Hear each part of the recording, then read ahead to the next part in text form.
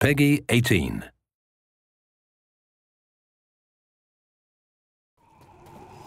Hey guys, I'm Tanya Jessen, producer for Bulletstorm. I'm out here at Epic Studios doing some dev commentary for the guys at People Can Fly. They're out in Poland working really hard right now. What we're showing here is our presentation from Gamescom. And this is a really cool part of the game where you get to meet up with this huge monster named Hecaton, and you actually get to fight her very shortly after this section. This place just keeps getting better. You're in the middle of downtown Elysium and the world is crumbling around you, and you have to get to this capsule. That's like your secondary mission, because to getting to this capsule means that you're going to get off the planet. And alongside you, you've got Trishka, and Trishka is, in Epic Games style, we like to make our female characters attractive, but not like over the top. And she's definitely become a total badass. We've had to modify her quite a bit to get her looking the way she looks now, but we definitely like how she turned out. What is this shit?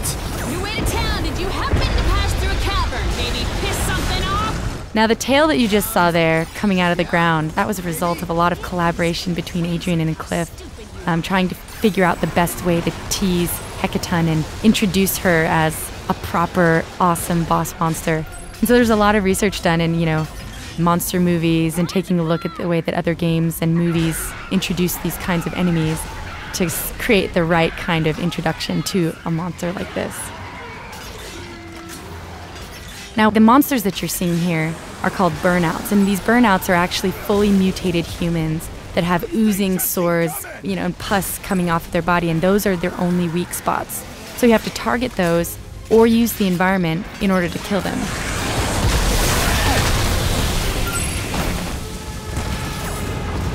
Oh, great! So as you can see, we've got our 4-barrel shotgun here, which it actually shoots air, which creates an impulse that pushes the enemies away from you so that you can interact with them in the environment.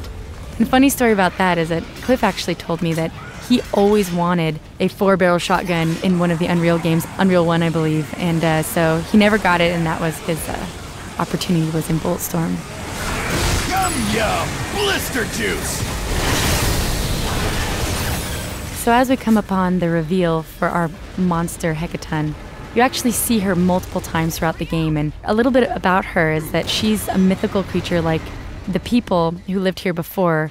They knew about this monster as a myth, but had never witnessed her in all her glory, and you actually do something that pisses her off, that makes her decide to come out of dormancy and hunt you down. You'll go around pissing off everything you meet? Mostly, yeah.